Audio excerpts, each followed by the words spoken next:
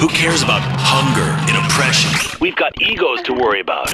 Radio X, the alternative. Radio X, going to the phones. I'm Sage. What's your name? It's definitely not Sage. What a stupid name. Maybe I should have one name so I could be on the radio. Listen, after my rebirth, when I found myself one day while staring out a window listening to spoken word, my old name became irrelevant. I'll tell you what's irrelevant. That ridiculous photography you have on exhibit in San Fierro. That shit sucks. Hey, my black and white photographs really capture the existence of the essence. So screw you. But it's just you and your loser friends striking lethargic poses with a person stabbing a dove and another person licking a coloring book.